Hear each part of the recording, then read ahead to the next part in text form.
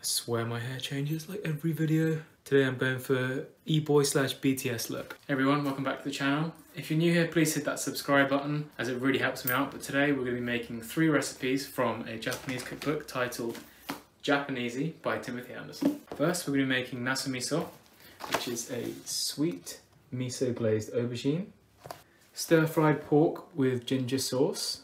For desserts, yes, we're doing desserts as well, we are going to be making Okinawa style donuts. When we lived in Tokyo, there was this specific shop that sold products from Okinawa, and one of the products they sold were these Okinawa donuts. Let's get started. So first we're going to slice our aubergine in half lengthways, and then we're going to start to crisscross both sides of the aubergine until you get something that looks like this. And now we're going to make our miso sauce, which contains 100 grams of miso, 2 tablespoons of mirin, 1 tablespoon of water, 2 tablespoons of sugar, and half a teaspoon of vinegar. Thoroughly mix until nice and combined and you get something smooth that looks like this.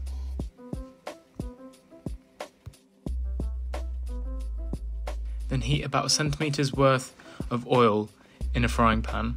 I'm going to place our aubergines into the frying pan face down for about 5 minutes until they become soft.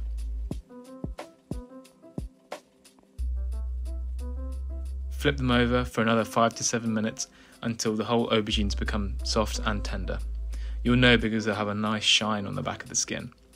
Then we're going to use some kitchen roll to pat down the aubergine as they have excess oil. And then we're going to spread our miso sauce all over the aubergine, get it nice and covered. Then place in the oven and grill for about 10 minutes at 200 degrees, and you should have something that looks like this.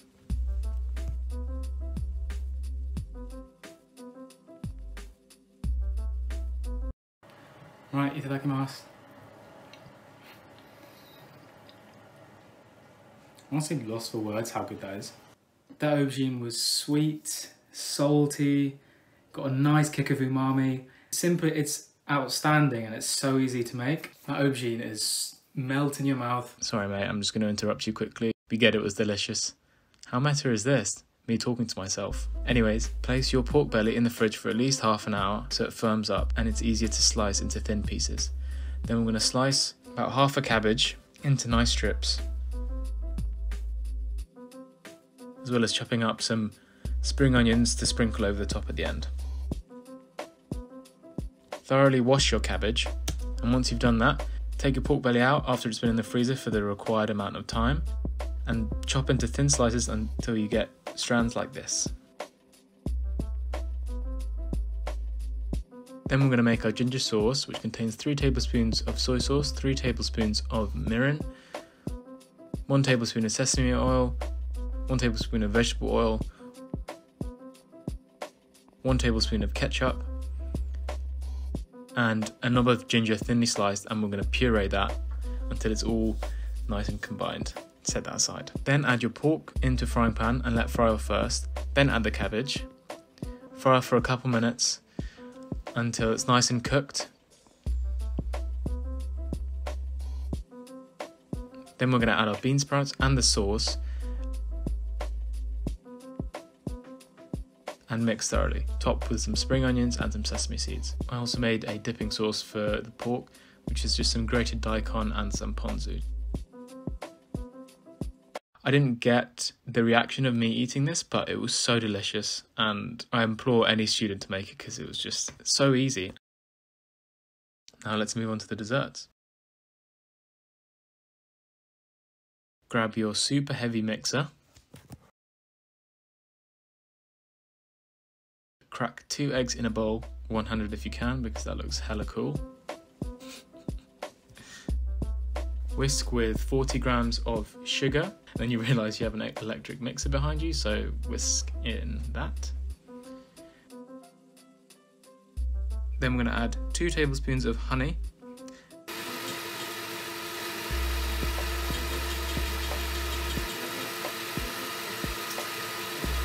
Sorry mate, we can't hear you, just carry on with the cooking. And 1 tablespoon of melted butter. as well as 1 teaspoon of vanilla extract. I also added some almond extract because I really like that almond taste. And thoroughly mix. Then in the bowl we're going to add 200 grams of plain flour and half a teaspoon of baking powder.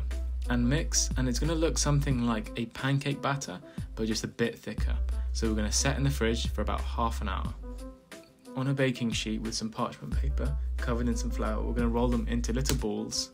We're going to make them quite small as they will rise and they will expand in the hot oil. And then plop them in some hot oil and then let fry for about 8 to 10 minutes until they look nice and golden.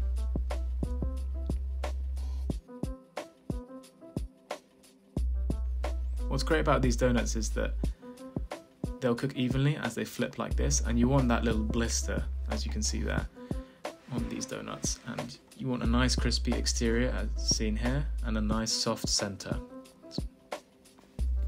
Dust them with some powdered sugar, and then they're ready to go. Right, itadakimasu.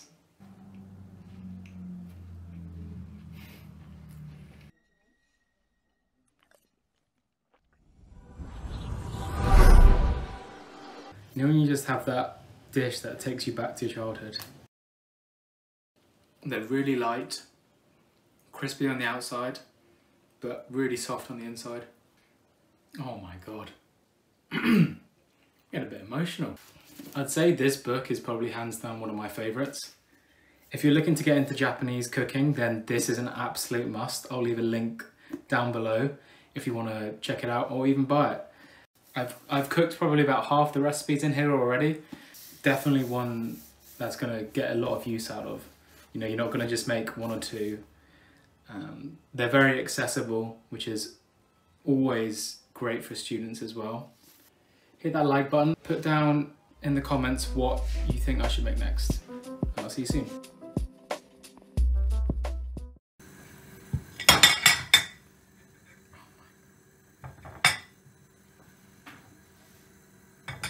You idiot.